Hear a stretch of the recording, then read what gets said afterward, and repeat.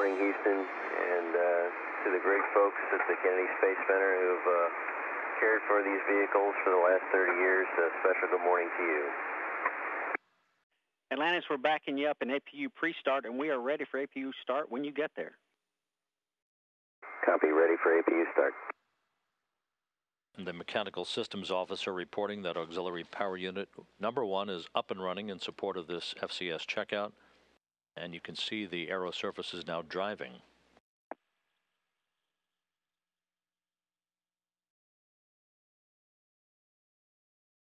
And a good view of the first single pulses of the reaction control system jets.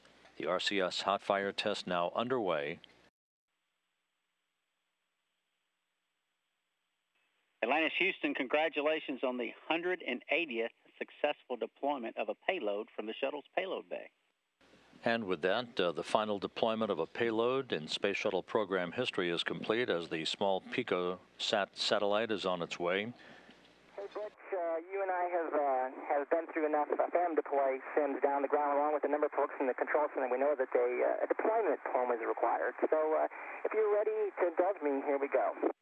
One more satellite takes its place in the sky, the last of many that the shuttle let fly. Magellan, Galileo, Hubble, and more have sailed beyond her payload bay doors. They filled science books, and still more is to come. The shuttle's legacy will live on when her flying is done. We wish PicoSat success in space where it roams. They can stay up here, but we're going home. Yet soon for the last time, we'll gently touch down, then celebrate the shuttle with our friends on the ground. Thanks, Houston. Outstanding, Rex. We applaud you.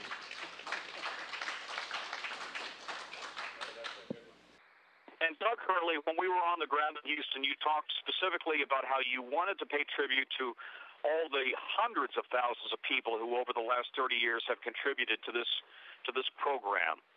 And given you the ability to be where you are right now. So as you prepare to return to the Kennedy Space Center, your thoughts on all of those people, and specifically the people on the ground now who are preparing for your landing and who, many of whom may be out of a job within the next few weeks.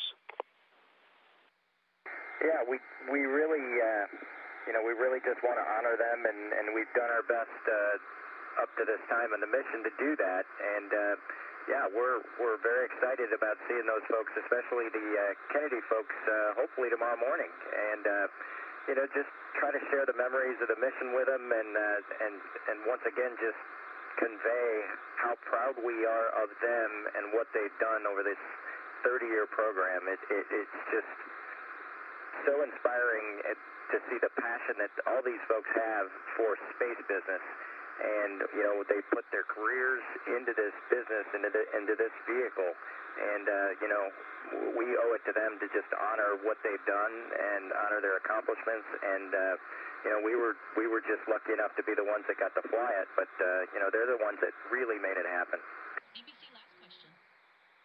I'll tell you what, we'll wrap it up there. It's been an honor to talk to you. We wish you tremendous success on your return visit. We'll be on the ground waiting for you. Godspeed and safe return. Thank you very much. Thanks, Tom. Atlantis, this is Houston ACR.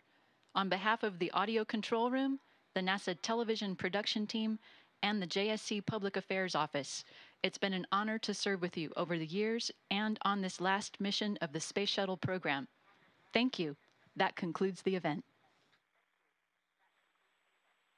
Hey, ACR, before you go, I'll tell you what, whenever we hear your voice, we know we're in space, and it makes us smile. Thanks so much for helping us bring the word to everybody in America about what we're doing up here. And we look forward to hearing your voice aboard the International Space Station. And wherever we go beyond the Space Shuttle, we hope you're there.